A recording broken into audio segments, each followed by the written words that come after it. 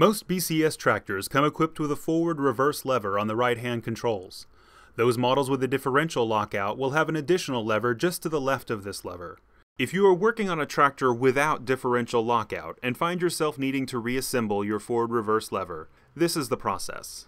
You will need the following tools: a 17mm socket or wrench, a 13mm socket or wrench, and some medium thread locker.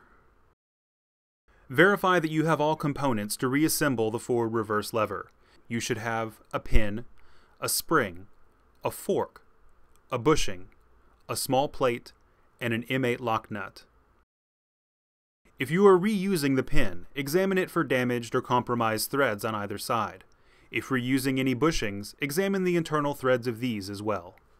Notice that the placement of the threaded part of the pin is not directly in the center, but offset. Insert this through the hexagonal hole in the support bracket, with the threaded portion at the bottom.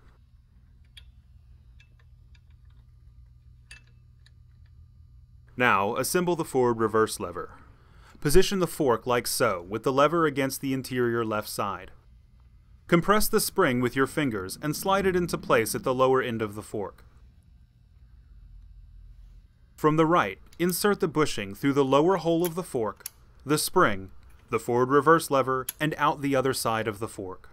Insert the longer, grooved end of the cable anchor through the upper hole of the fork, the lever, and out through the other side of the fork. Install the small plate so the slotted hole goes over the groove in the cable anchor. Then position the lower round hole with the lower hole of the fork, hold it in place, and apply pressure to the bushing until it fits into place.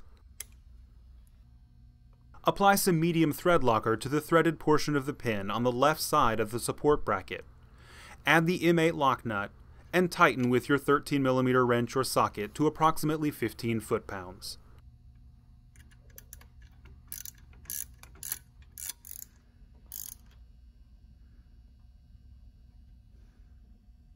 Confirm that the pin is positioned correctly in the support bracket, with the threaded portion at the lowest point.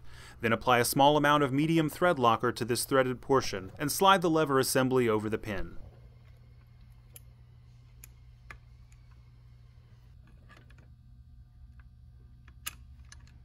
Holding the pin firmly in place, turn the bushing clockwise to tighten by hand. Then, using a 17mm socket or wrench, tighten to approximately 15 foot-pounds. Verify that the lever is working properly, and you are done. If you found this video helpful, don't forget to hit the like button below and subscribe to our channel for more. To contact us about the content of this video, please call 1-800-543-1040 or email info@bcsamerica.com. Thank you.